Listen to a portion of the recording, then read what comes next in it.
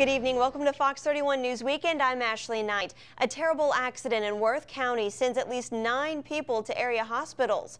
It happened near the Worth County line at the intersection of State Route 133 and Highway 112. A black Chevy Tahoe appears to have T-boned a gold Chevy Equinox. According to Georgia State Patrol, the 2 victims in the gold Equinox were life-flighted to a hospital in Macon.